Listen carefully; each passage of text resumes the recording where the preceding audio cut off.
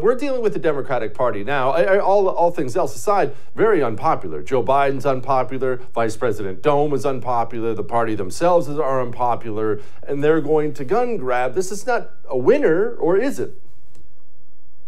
Historically speaking, guns are a major losing issue for the Democratic Party. For the love of God, I actually have no idea what they think they're trying to do here.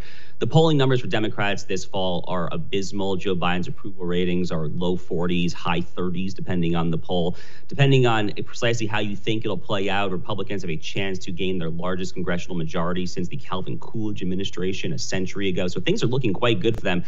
I have no idea why they think this is a particularly good issue for them to run on. Historically speaking, over the past 25, 30 years, conservatives have lost a lot of ground in a lot of cultural issues. The gun issue is one ground where conservatives have, by and large, been winning. I mean, a lot of purple states, light red states have been getting constitutional carry or general kind of liberalization of gun laws, more generally speaking there.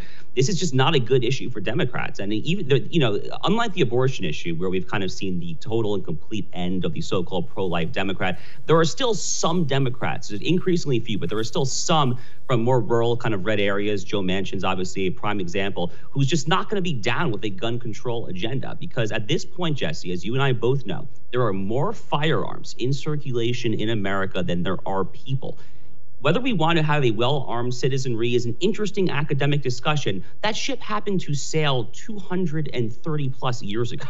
Okay, when the Second Amendment was there in the Bill of Rights in 1791, that argument was had. We have a well-armed citizenry, and at this point, any restrictions like this will simply increase criminals and will hurt law-abiding citizens.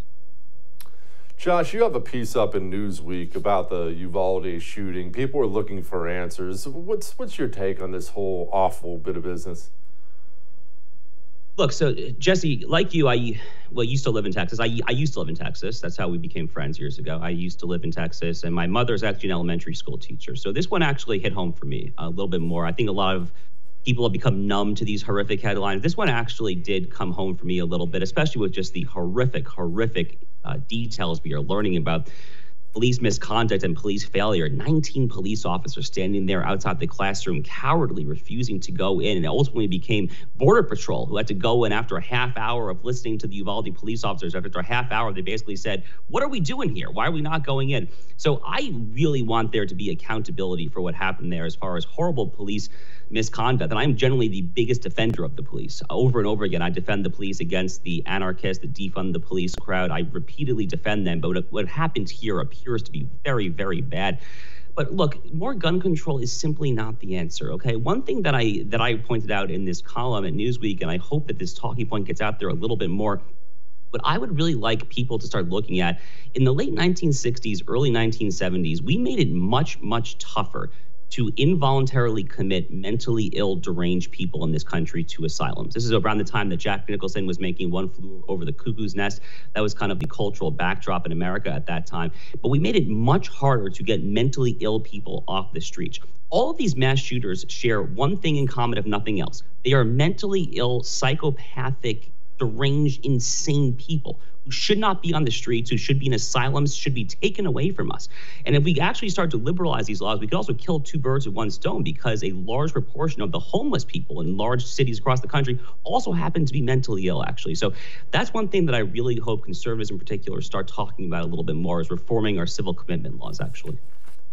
Josh, actually, I'm glad you brought this up, because I wanted to text you about this whole mental institution, mental health thing. I guess we'll probably talk off the air too. We'll also do it in front of everybody right now. Here's what I'm worried about. I don't disagree with you about the need to check people into mental health facilities, but I worry about a mental health academic system that we have right now in this country that is, I mean, to say left wing would be putting it mildly. It is hardcore to the left. And we're going to do what, Josh? Hand those people the keys to decide who should be locked away for their insane beliefs? I mean, I think they could probably listen to one episode of the Josh Hammer Show and decide Josh Hammer's not right in his mind and should be locked in a padded room. And I don't think that's out of line to think that they would abuse their power that way. Jesse, it's a really good point. It's funny you should mention that, actually. I was getting drinks here in Miami last night with a friend who raised this exact same point to me, actually. It is an extremely important point. It's actually a pretty persuasive one. Look, it's going to get down to pragmatic, prudential policymaking. I mean, the details in each policy are going to differ, whether it's at a federal level, whether it's at a state level. Certainly, I think basically what you said is basically my arguments against red flag laws, because so-called red flag laws, first of all, they don't actually work. I mean, think about New York State, which has a red flag law. It certainly did not stop the mass shooter there at the supermarket in Buffalo, New York, a couple of weeks ago.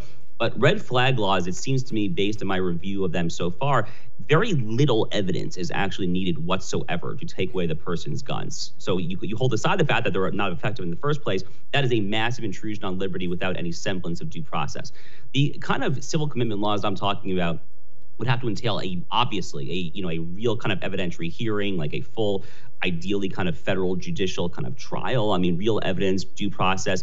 I hear you loud and clear, and I think it's an extremely important point. And I think policymakers, if this were to pick up steam and this policy start to get out there, would have to bear in mind exactly what you're saying there, because at the end of the day, the worst people to empower, obviously, are left-wing bureaucrats who basically just want to throw us in the gulag. So I hear you loud and clear. I'm not sure exactly how to draw the line here, but I think we probably can thread some sort of needle.